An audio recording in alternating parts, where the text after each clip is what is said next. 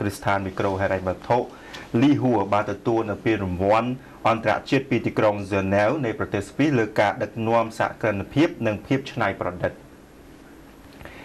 គ្រីស្ថានមីក្រូហិរញ្ញវត្ថុលីហួរដែលជាបុត្រសម្ព័ន្ធរបស់ក្រុមហ៊ុន Lihu Group កាលពីថ្ងៃទី20ខែកញ្ញាឆ្នាំ2015ត្រូវបានជ្រើសរើសឲ្យទទួលពានរង្វាន់ខ្នាតពិភពលោកមួយដែលមានឈ្មោះថា International Star for Quality នៅឯទីក្រុង Geneva នៃប្រទេសស្វីសលើការដឹកនាំរបស់ក្រុមហ៊ុនសហគ្រិនភាពនិងភាពច្នៃប្រឌិតលើអាជីវកម្មតែហេតុអ្វីបានជាក្រុមហ៊ុន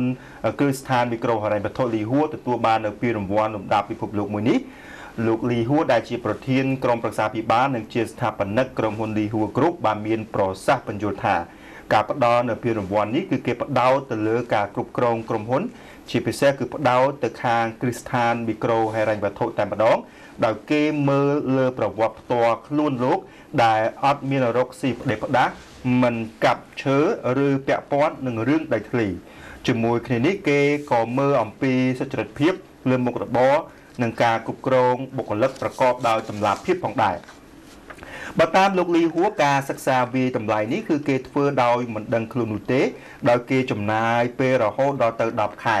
ហើយសូម្បីតែ CEO និងបុគ្គលិកក៏គេមិនជួបឬក៏សួរនាំអ្វីដែរ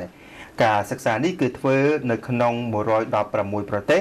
ហើយបោះឆ្នោតនៅក្នុងទីក្រុងចំនួន6ធំៗដូចជាទីក្រុងប៉ារីសទីក្រុងឡុងទីក្រុងម៉ាឌ្រីតទីក្រុងហ្សឺណែវនិងទីក្រុងហ្វ្រេងហ្វឺតព្រមទាំងទីក្រុងញូវយ៉កដោយគេធ្វើការបោះឆ្នោតឲ្យគ្រឹះស្ថានមីក្រូហិរញ្ញវត្ថុលីហួរជាប់លេខ1ក្រោយពីទទួលបានពានរង្វាន់លេខ1ថ្នាក់ពិភពលោកនេះរួចមកគ្រឹះស្ថានមីក្រូហិរញ្ញវត្ថុលីហួរក៏មិនបានបញ្ចប់បេសកកម្មរបស់ខ្លួននៅឡើយទេដោយនៅតែបន្តពង្រីកតំបន់ប្រតិបត្តិការរបស់ខ្លួនតទៅទៀតដែលជាទិសដៅគ្រឹះស្ថានមីក្រូហិរញ្ញវត្ថុមួយនេះនឹងបើកឲ្យបានគ្រប់25ខេត្តក្រុងហើយបច្ចុប្បន្នគ្រឹះស្ថានមីក្រូហិរញ្ញវត្ថុលីហួរបានបើកទៅដល់ខេត្តរតនគិរីដែលជាតំបន់ដាច់ស្រយាលរួចហើយ